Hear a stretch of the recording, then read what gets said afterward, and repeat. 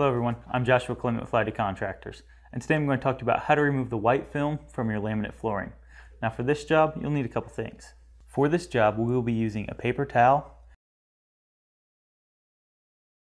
Most commonly, people just use a water or a little bit of dish soap to wash their laminate floor with.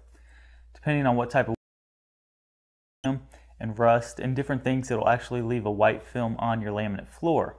What I like to use is actually a laminate floor cleaner. It also does a great job shining. So we'll take this and we'll put it right on the area. And then take our paper towel, wipe right over the top of it.